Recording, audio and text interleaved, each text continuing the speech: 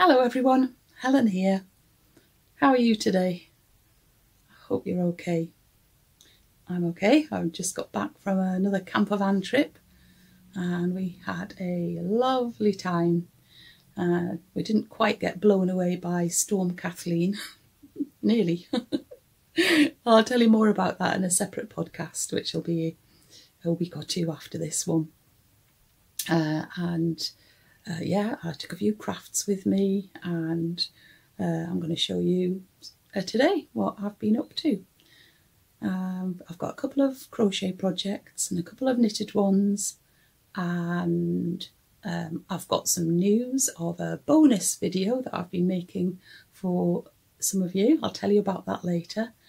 And I'm going to finish with a little video I'll leave that. You can wait and see it later. But if you do ever want to just look at a particular thing, don't forget that there's timestamps that you can look for below the video. Or as somebody helpfully told me, if you're watching on the television, you can still find those timestamps if you scroll along the bottom of the video, and there's like little lines and you can see where the next section has been highlighted. So yeah, there's always a way of just going to the things that you really want to. But hopefully most of you just are happy just to sit and listen to me chatter away about what I've been doing. So the first project I'm going to show you is a crochet one.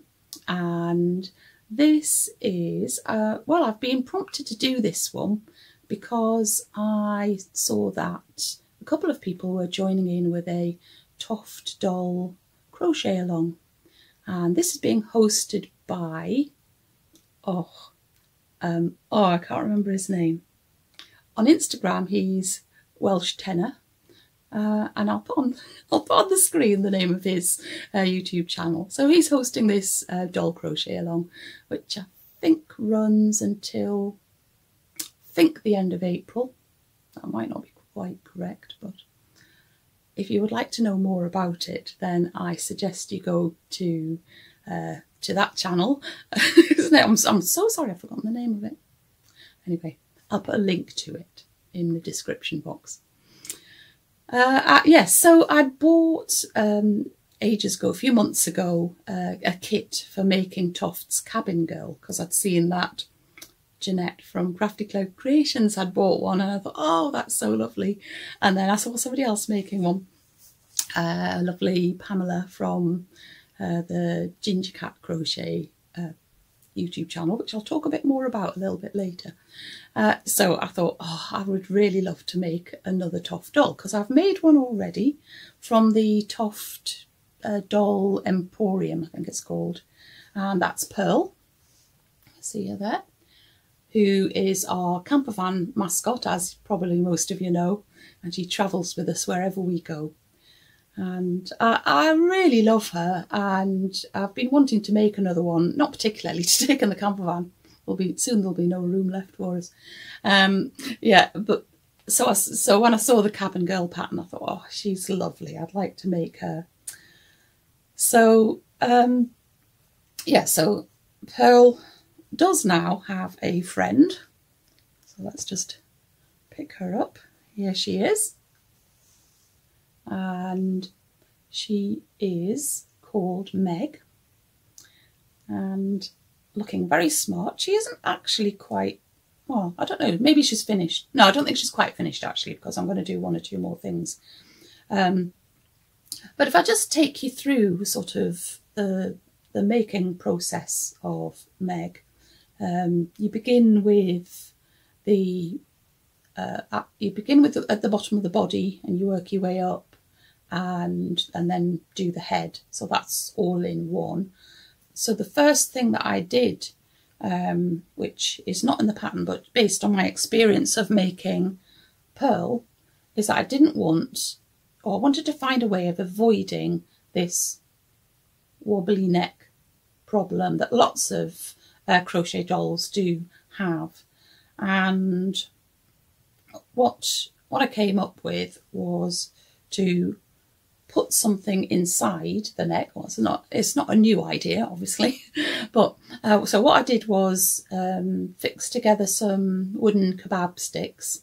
I think I had a bundle of about 4, and then I wrapped it in wool stuffing, that which I was stuffing the doll with, and then put it down, made a suitable sized hole down into the body, and then it extended up into the head, nearly to the top of the head, but not quite. And that has made a really, really firm head. There's no wobble on the neck as well. You can't really see that because I'm just moving it. But there's no wobble on the neck, but it still feels soft. Still feels nice and soft. You can't feel that there's anything hard inside. So I think it would actually still be suitable for giving to a child to play with. I mean, I'm not planning to do that with her. So that was the first adaptation that I made.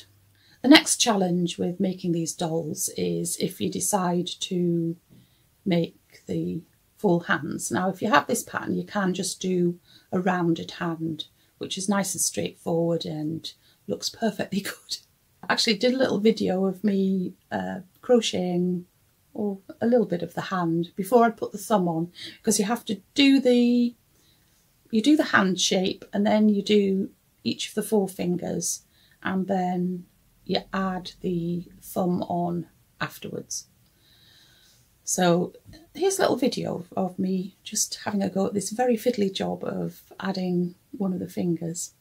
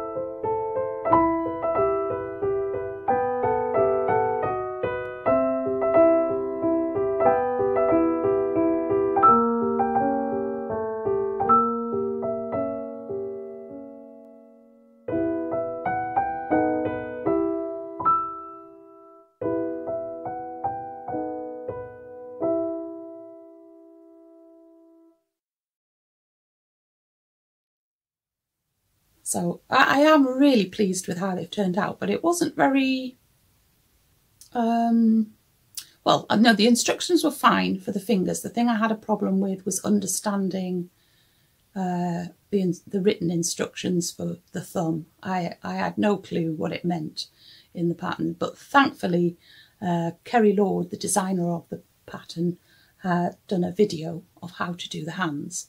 So if you're wanting to make one of these and learn how to do the hands, it is a really helpful video. So then I had no problem doing the thumb, other than the fiddliness of it. Then I added the hair to her head. I like the way that you crochet just brown or whatever colour you're doing the hair first, and then it gives you a clear idea of where you're going to fix the strands of hair. And I love doing the hair. It takes quite a long time, but yeah, you just, use your crochet hook and pull it through and put the strands through the loop that you've made, and then go on from there. Almost ran out. Well, I did run out of yarn actually for doing the hair, so there is still a little patch on the back with no strands of hair in, but she's got enough hair, and nobody's going to be bothered about a bit that's not got any hair in it. It doesn't show when you look at her. So and then we came to the clothes, and I did the trousers as they were in the pattern, but I decided to go off on my own, do my own thing with the jumper, because having watched Pamela on Ginger Cat Crochet. I know that she had a little bit of a tricky time with the jumper, and another thing is that the idea is that you make the jumper so far, and then you have to put the jumper on and then do the neck, and so the jumper is not able to come off. And I don't like having a doll where you can't take the clothes off. So I had to come up with an alternative pattern. So I was round at my mum's, and she showed me a book that she's got with some crochet doll, well, a crochet doll in and loads of clothes. So I got the idea from that, the jumper pattern in there. And so I started at the bottom, I worked my way up, and so I did it completely differently to the Toft pattern anyway.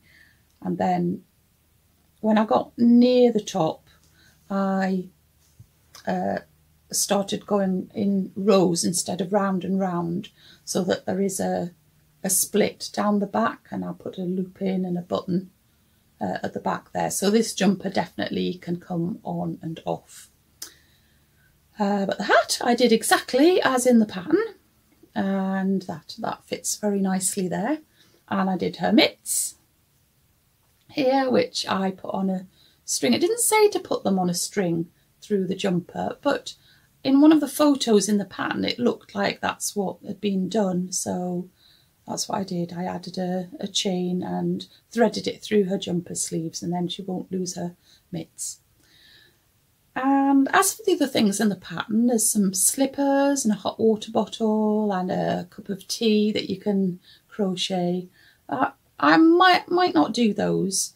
I think Cabin Girl actually is rather an outdoor girl, and what I might make instead of slippers are some boots. And Pearl's got boots, and I'm just going to make her some boots out of the Toft doll pattern. And yeah, so I used, because it was a Toft kit, I had all of the Toft alpaca yarn, and it's absolutely beautiful. When I made Pearl, I used Scapie's Stonewashed for her, and for the doll herself, not for her clothes. I don't think I'd used that. Oh, I might have done actually. Oh, I think I used Scapie's Stonewashed for everything. And she is a little bit bigger than Meg, and I think that is probably because of the yarn being different. So I'm ever so pleased with her, and she did actually come on the camper van trip with us. I think another thing in the pattern is that you're meant to crochet around the bottom of the leg to make it look like she's wearing socks, but I probably won't bother to do that, since I'm going to do boots and they'll come over the bottom of the trousers anyway. So there we go. There's Meg. And so next I'm going to show you Florence the donkey, who I've already shown you in a previous podcast, but she now has clothes. So here she is, wearing a lovely pinafore and a scarf, and she even has a rucksack of her own, a backpack of her own. So the bottom half of her pinafore is based on the Mouche Bear dungarees, except that I didn't obviously do the legs. I did do the hole for her tail though. And then I just went my own way. After that, I just, move your scarf, I just cast off stitches most of the way around, and then left stitches on and knitted up. So there's this panel for the front, and then I just did little eye cords for the, take this off, for the straps going on her back. And before I'd made her clothes, when I took Florence outside to take photos, she'd borrowed a scarf from one of the other toys, which was purple and pink. And she was rather fond of that scarf, but it didn't really go with her pinafore. So I made her a scarf of her own, just the same as the other one, out of some, this is made out of Debbie Bliss Baby Cashmerino, which I've had in my stash for absolutely ages. So that's lovely, lovely and soft. She's very happy with that. She's very happy with the colours of her pinafore, because she really does like to be out in the woods, especially if there's lots of moss in the woods. And I think this kind of camouflages her a bit when she's out in the woods. So there she is, and then all ready to go gathering things in her rucksack. Put that back on you, shall we? And yeah, she managed to sneak into the camper van as well when we went away just last week. So so she has actually been in the woods. And yes, so there we go, all dressed, ready for adventures. So next project, another knitted project, and that is another bear. Well, I've been wanting for ages to make another Tsutsu Bear by Cinthia Vallet, which is not in the book Mouche and Friends, but it's one of Cynthia's separate patterns. So I've made I think 4 of these little bears. This is Benedict, who lives with me. He's not going off to live with anybody else. And I have another one, like a cream coloured bear, who's called Mistletoe, and she's got a Christmas jumper on, so she really sits with all the Christmas things. And then a couple of other bears I've made that I've gifted. But ever since I made these little bears, and they are like big enough just to sit on your hand, I've been wanting to make a bigger one using thicker yarn and thicker needles. And so that's what I finally got round to. And so here he is. He's called Bernard, and where even got his fine jumper finished just in time, although it's rather damp, I have to say. He doesn't mind. That helps with the blocking process. It'll block it to his shape. And I think he's really lovely. So he's quite a lot bigger than the original Tsutsu Bear, which uses 4-ply thin yarn and 2mm needles. And for Bernard, I used Aran weight yarn. Is that worsted? I can't remember the other name for Aran weight yarn. There's 4-ply, and then there's double knitting, and then there's Aran. So Aran isn't as thick as chunky, just for anybody who doesn't know about these things. So yes, so I used Aran weight yarn, and I used, instead of 2mm needles, I used, or actually I think the original Tsutsu Bear uses 2.75mm needles, and so for Bernard I used 4mm needles with the Aran weight yarn. So yeah, so there they are together, quite a difference in their size, but he is gorgeous, and it kind of makes him more of a cuddly bear than the little one. The little one is just cute, but he's more of a size that a child would be able to properly cuddle. I used some Icelandic yarn, actually, the Aran yarn that I used for him, so it's very hairy.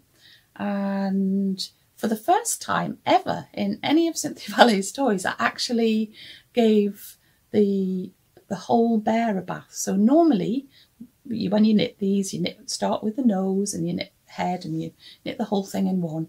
And so normally I would stuff the head once I put the eyes in, quite near the beginning of the process, and it just helps to embroider the features in the right place and things.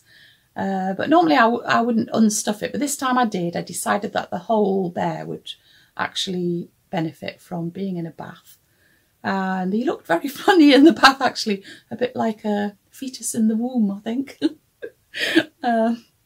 But I think that has benefited him, so maybe I would do that in the future, is actually, even if I stuffed the head, I would take the stuffing out. So, and what else to tell you about him? Probably, oh yes, just one thing that I changed in the pattern, in the Tsutsu Bear pattern, is that, and it's based on my experience of making the Mouche and Friends toys. So in the Tsutsu Bear pattern, when you come to the middle of the body here, this is the place here where you leave a gap.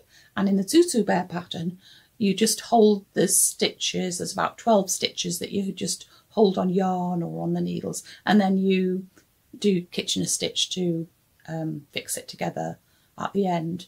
And in Mouche and Friends, it must obviously be a development that Cinthia Vallet has come up with. She actually, when she's when you're preparing to knit the legs, she actually casts off the stitches for the middle, and you knit round, and then you cast off the other side of the body, and that is much easier, and you can't see any difference to the sewing up afterwards. If you do mattress stitch, it doesn't look any different to Kitchener stitch, really, not so as anybody would notice. So that was one change I made, but otherwise everything the same. And yeah, I'm really happy with him. So there we go, Bernard. Okay, and I think just one more project to tell you about, and that's a lovely kind of different thing that I have never done before. Part of a make-along called By Hook or By Crook, which is being hosted by Pamela, who I mentioned earlier, who has the Ginger Cat Crochet YouTube channel, and I'll leave a link below. And she's had the idea of choosing a crime novel of some sort, murder mystery novel, every 3 months, and using, and we all use that book to inspire us to make something to do with the book. And the making can be, it doesn't have to be just crochet, it can be knitting or sewing or even art of some sort, painting or whatever, really anything at all. And then Pamela, for the first book, which was, what was it called? The Letters. Oh, I can't remember the name of it. It's gone completely out of my head. I'll put it on the screen, the name of the book that we did. And so we had from January until the end of March to make something and then email a photo of it to her, and then she did a little draw and there was a prize. So if you fancy something like that, then yeah, it's good. It's good fun. It's just a different way of having a little something to inspire you to do something different. So what I came up with, because it was about letters, was to make a letterbox. So there's my letterbox here. I didn't have a pattern for it, and originally I was going to just crochet a cover for a Pringles crisps tube that I'd cut down a bit to the height of what looked like a suitable height for a letterbox. And well, that plan sort of went out the window because you could see it was a green tube and you could see through the crochet, so I thought, I don't really like that. The next problem I had was that I actually ran out of red yarn.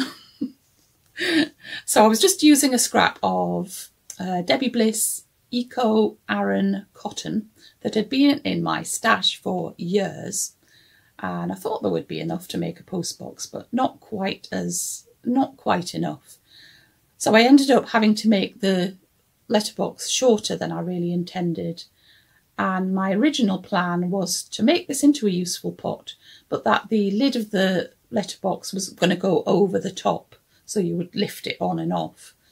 And because of the lack of yarn, I actually had to make it as a hinge top instead, which mostly sits on there. And yeah, so then I just added a black bit round the outside there. And so what I did, because of not putting the Pringles box inside, was to, I used the Pringles box as a mould. I covered it in cling film. Then I soaked the postbox in a mixture of PVA glue, white glue and water. So it's quite runny. So I soaked it in really well, put the cling film covered Pringle box inside and then let it dry. And I left it for a few days, so it was properly, so now it's nice and sturdy and hard, so I can't actually use that as a container. So it's a bit short and it's not quite as I wanted it, but there we go. I'm quite pleased with it. And if you want to know what the next book is, then I encourage you to go and pay Pamela a visit.